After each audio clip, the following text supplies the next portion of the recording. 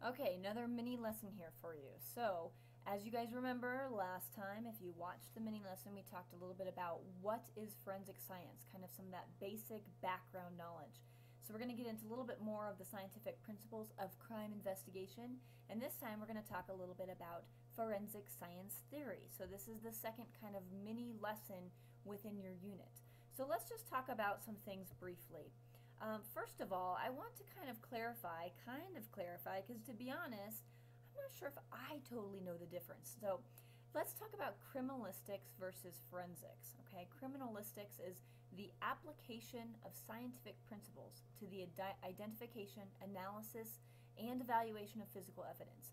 So I want you guys to think of criminalistics or criminology, or we also call them criminal scientists. So there's many different names for these kind of people. But they would be the people that show up at the crime scene first, maybe after those first responders like the police and fire department and such like that. But they are going to basically gather that evidence. They're going to do a little bit of analysis on it, a little bit of eval on it, okay? But basically they're not going to do anything scientific, so to speak, because that's where we get into the forensic scientist part. Okay, so the criminalistics is basically what it says, more precisely describes what happens in a crime laboratory than basically forensic science, where we're actually applying a lot of scientific method, okay, which I'll get into in just a moment. So I want you to think of that when we talk about criminalistics, and if you wanted to get into some kind of a career that involves that, you don't necessarily need as much science background as you would if you were a forensic scientist. So don't you guys, even if you hate science, don't you just skip that and go to the criminalistic side. Although pretty cool, because you get to take that evidence and do some analysis with it, okay? So that's criminalistics. So what we're looking at here, though, might be something you would see more in a forensic science lab, okay? The criminal part of it, the criminalistic part of it in a crime lab will not deal as much with kind of the experimental phase with the evidence that's found, okay? So what you're seeing right here would more precisely describe kind of forensics, a shortened version of the term forensic science, which is the application of scientific processes to determine the facts of a crime. So think about it. You guys, this is a higher level science class, so you guys have all taken maybe biology with me or even with a different teacher, but you have undergone and learned the scientific method and those principles that we do for all experiments, okay? So that's really important because obviously that's what happens in order to determine the facts of a crime. Remember, I talked to you guys last time that a forensic scientist often acts as a witness on the stands of a crime because they are going to present the facts based on science, okay? So that's a little bit about forensics. So when I talk about the scientific principles or the scientific method, hopefully this rings a bell. Yeah, okay, remember, observations. So even a forensic scientist will go to a crime scene, make those observations, okay, scan that. There's a lot of people involved in a crime scene, but you might have someone that, sketches the crime scene, takes photographs and such. But that all goes into the observations, and that will all be communicated to the forensic scientist. Then those observations are going to lead to questions. What questions can you gather? What do you think happened maybe at this crime scene? Because all those questions are going to start to form a hypothesis, okay? So even forensic scientists are going to form a hypothesis based on what they've observed and what questions they're starting to conjure up in their heads based on what they're seeing.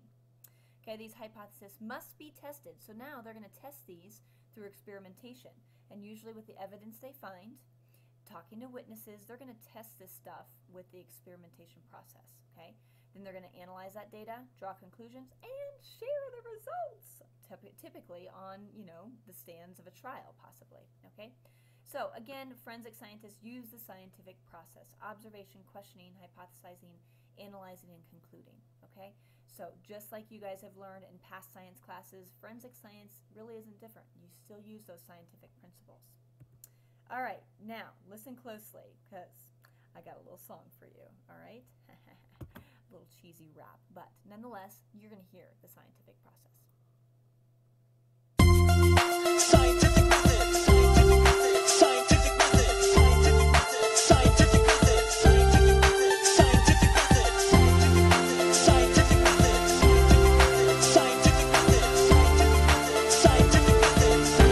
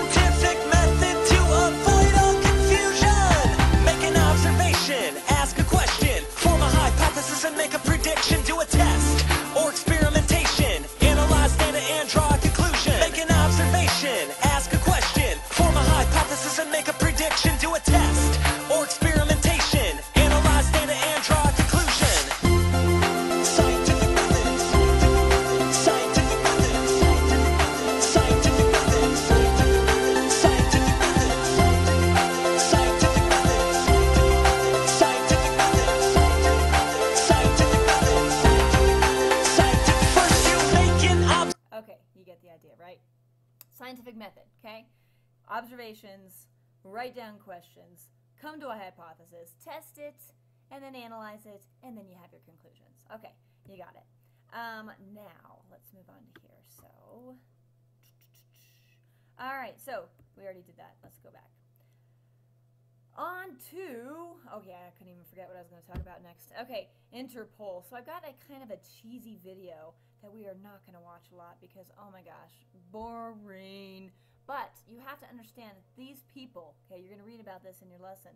This is the international kind of when you think about nations coming together in order to fight crime, that's what this is, okay? So here's the lovely logo that they go by. You're gonna see that.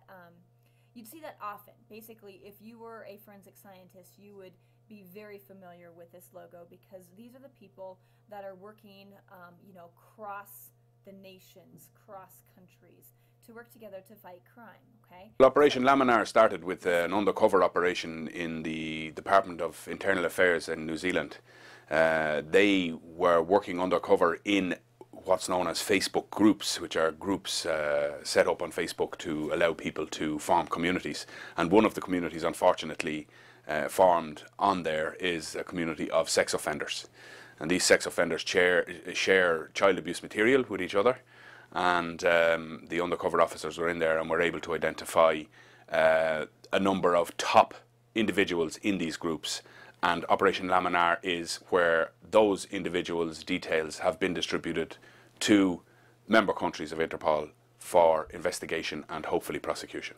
Various different countries have various different responses to this crime situation. In some countries, operational capacity is zero. In some countries, they have very hard-working but overworked units dealing with this crime type. And in countries like New Zealand, US, especially with US ICE at federal level, Netherlands. Okay, all right. So, no, and I don't mean that to be rude or disrespectful. I'm just, me. Come on, give me something to dance to.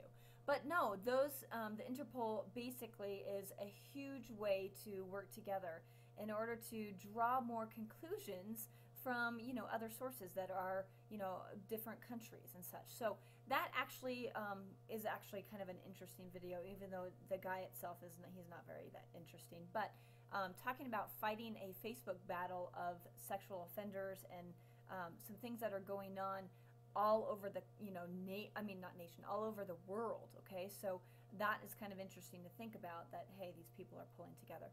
So you'll notice that that is in your lesson. I wanted to touch on that a little bit so you guys have just a little bit more background on that. But there you have it. There's a quick, simple, easy little lesson on forensic science theory. So next time, you'll see something else. Alrighty, bye-bye now.